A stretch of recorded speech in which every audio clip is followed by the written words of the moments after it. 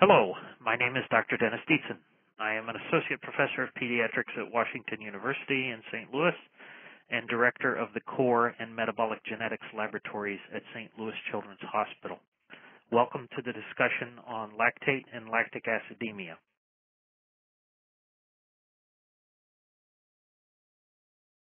The presentation will cover the chemistry, biochemistry, and clinical aspects of lactic acid.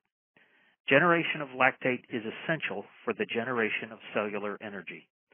Glycolysis splits glucose into two 3-carbon compounds. Electrons from the products of glycolysis are converted to energy by anaerobic fermentation or by oxidative respiration. Lactate results from fermentation, while water is ultimately the result of respiration. Respiration is a far more potent energy-producing process in mammalian metabolism. Accumulation of lactate is a signal of deranged metabolism. The differential diagnosis of lactic acidemia is large, and accurate measurement of circulating lactate is subject to a number of pitfalls. We will discuss the causes, classification, and analytic aspects relevant to lactic acidemia.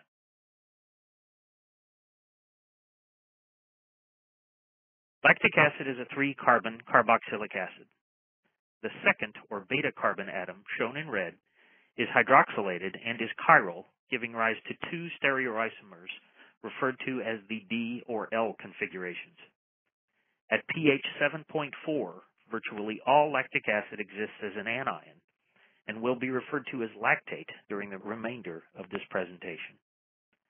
The vast majority of circulating lactate, normally present at millimolar concentrations, is in the L configuration, while only nanomolar quantities of the D isomer are present.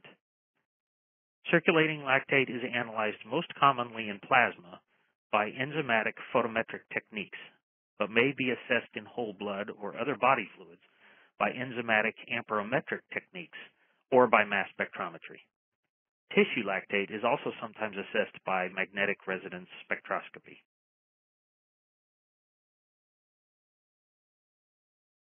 Lactate is derived from glucose via glycolysis. Glycolysis splits one 6-carbon glucose molecule into two 3-carbon compounds. The pathway is shown on the left of the slide. The terminal reaction of glycolysis generates pyruvate. The disposition of pyruvate is under tight control, mediated by the energy state of the cell, that is, the ATP-ADP ratio, and the availability of acetyl-CoA. For example, a plentiful supply of acetyl-CoA inhibits pyruvate oxidation and promotes gluconeogenesis. Reduction of pyruvate by lactate dehydrogenase, LDH, in the cytoplasm yields lactate. 2 moles of lactate may therefore be derived from 1 mole of glucose. Glycolysis does not require oxygen and generates 2 moles of ATP for every mole of glucose that enters the pathway. Glycolysis also converts NAD into NADH. NADH may be used to yield energy via indirect oxidation in mitochondria.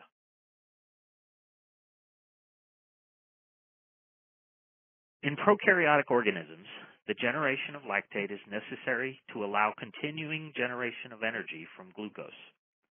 The glyceraldehyde 3-phosphate dehydrogenase step of glycolysis generates reducing equivalents by converting NAD to NADH.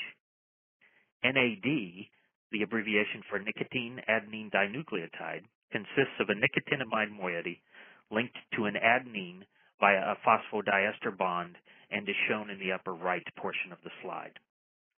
This enzyme cofactor is energetically expensive to synthesize and maintain. Without reoxidation of NADH, the cellular pool would become depleted and glycolysis would stop. The LDH reaction serves to reoxidize cytoplasmic NADH. In other organisms, such as yeast, regeneration of NAD is accomplished by conversion of pyruvate to ethanol and carbon dioxide.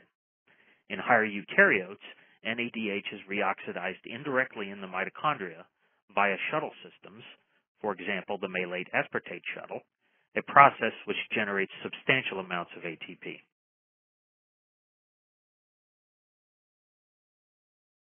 In addition to its role in conserving the cellular pool of NAD, Lactate is also a key player in the recycling of glucose carbon.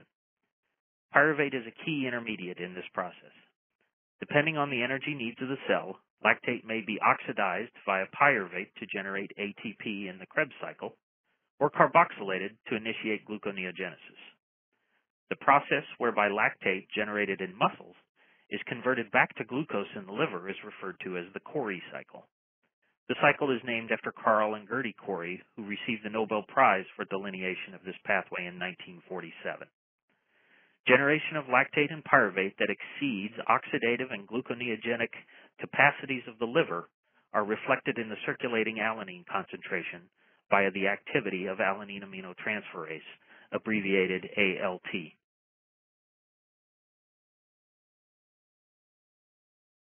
Lactic acidosis results when lactate production exceeds disposal. The primary routes of disposal are oxidation, gluconeogenesis, and renal excretion. The liver accounts for the largest component of lactate extraction from the blood. The kidney metabolizes a substantial amount of lactate and excretes a small fraction under normal circumstances. Renal excretion increases when circulating lactate reaches 6 to 10 millimolar. Oxidation and gluconeogenesis both require a functional respiratory apparatus. Thus, any pathologic process that impairs respiration or mitochondrial function will have an impact on the removal of lactate. Accumulation of lactate beyond the excretory capacity of the kidney results in lactic acidemia. Lactic acidosis may be classified in many different ways. In the scheme presented on the current slide, the mechanisms of lactic acidosis are divided into primary and secondary causes. Primary causes are those that directly impact the integrity or function of the mitochondrial apparatus.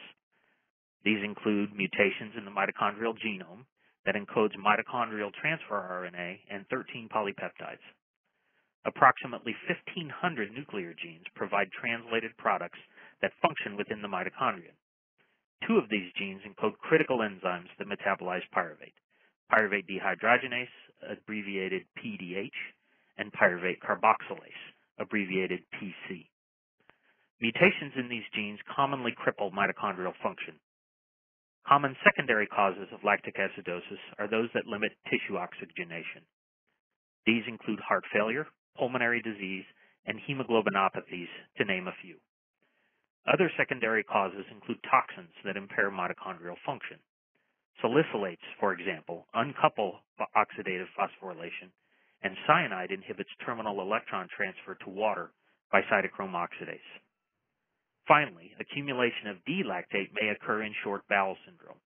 In these circumstances, malabsorption of carbohydrate fuels fermentation by gut lactobacilli and produces a high anion gap acidosis. Measurement of D-lactate must be targeted specifically, as common laboratory techniques detect only the L isomer.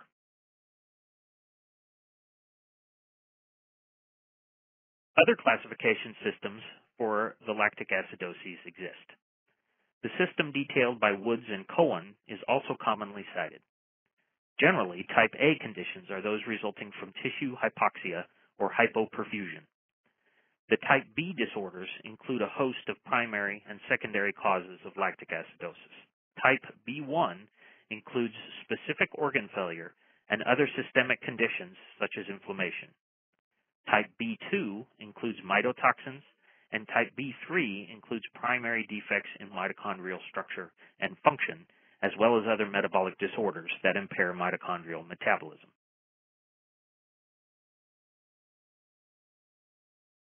There is not a single phenotype typical of lactic acidosis. Affected patients may be severely ill or nearly asymptomatic. The algorithm above is a very generalized approach to the patient with potential lactic acidosis. As will be discussed in subsequent slides, blood lactate concentrations are commonly overestimated. It is important to rule out artifactual elevation prior to further laboratory investigation.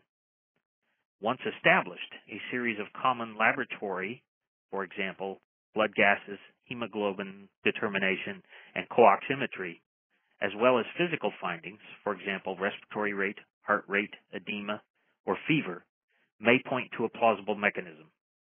Broad toxicology screening and microbiological screening may serve to confirm and augment clinical findings. In general, lactic acidosis due to cardiac, pulmonary, toxic, or infectious etiologies beget quick supportive treatment and therapy targeted at the cause, for example, antibiotics for infectious etiologies. Metabolic causes are often obscure and require broad, lengthy metabolomic and genetic investigations to uncover. Primary mitochondrial pathology is further complicated by uneven tissue distribution of defective organelles and may require studies of isolated tissues to fully define the presence of disease.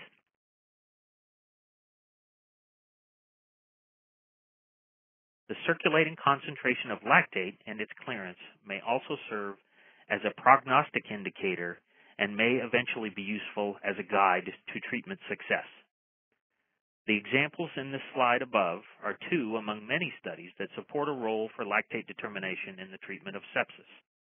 The first study indicates that higher lactate concentrations are correlated with higher mortality rates. Concentrations above 4 millimolar exhibited the highest mortality. In addition, the utility of lactate concentrations was apparent in patients that presented with or without shock. The second study documented lactate concentrations in septic patients at presentation and 6 hours following. When lactate concentrations decreased greater than 10%, mortality was lower at both 30 and 60 days after presentation. While studies like these indicate the potential utility of lactate concentrations in guiding treatment, it remains unclear if lactate values are a better marker of the progression of sepsis than other clinical, physical, and laboratory indicators.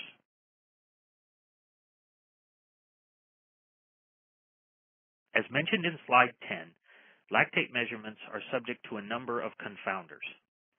Many pre-analytic issues will increase apparent circulating lactate concentration. Muscle exertion, such as fist clenching, will result in increased local production of lactate, and prolonged tourniquet application will slow diffusion and clearance of lactate.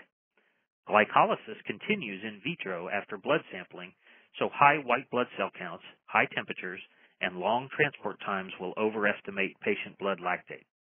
Collection tubes with glycolytic inhibitors, such as fluoride, may be employed if long transport times are unavoidable. Lactate concentrations are typically 10-fold higher than pyruvate in venous blood samples. Upon sample collection, pyruvate is rapidly converted to lactate as dictated by the equilibrium of the LDH reaction. Routine laboratory analysis of lactate, therefore, includes virtually all of the circulating pyruvate. Pyruvate may be preserved and analyzed only if the sample is treated immediately with a protein denaturing agent.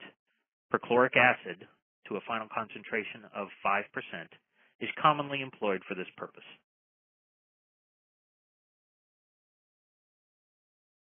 Circulating lactate is most commonly assessed in plasma using an enzymatic assay with lactate dehydrogenase. Both endpoint and kinetic measurements have been employed that monitor the increase in NADH absorbance at 340 nanometers.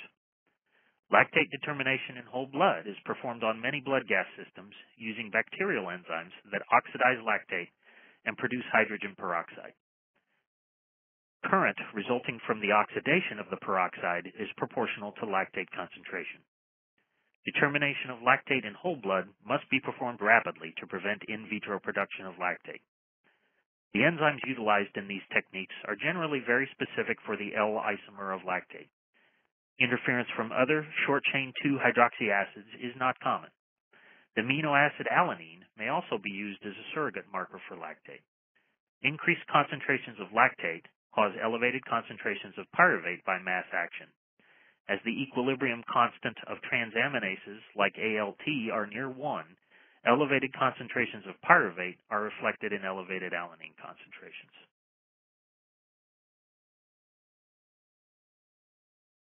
With proper sample procurement and transport, normal venous lactate concentrations range from 0.5 to 2 millimolar.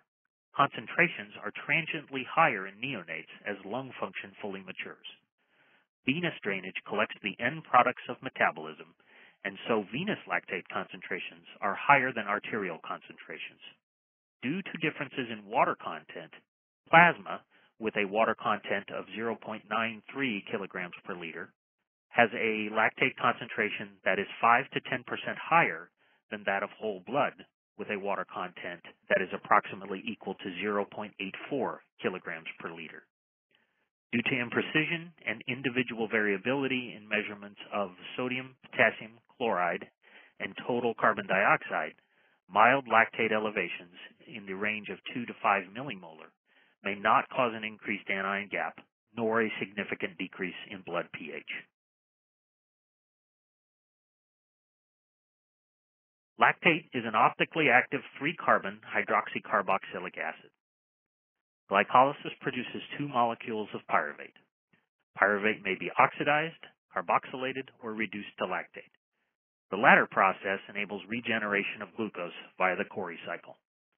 Pyruvate oxidation and carboxylation is impeded when the capacity for cellular respiration is reduced, resulting in increased production of lactate. Cellular respiration may be impeded by a number of different mechanisms, including hypoperfusion, toxins, or metabolic disorders. Determination of blood lactate concentration may be confounded by a number of pre-analytic factors, including lactic acid generation at the site of phlebotomy and in vitro lactate production following sample acquisition. Increased blood lactate signals a broad array of diagnostic possibilities. In patients with sepsis or septic shock, blood lactate concentrations correlate with disease severity and survival.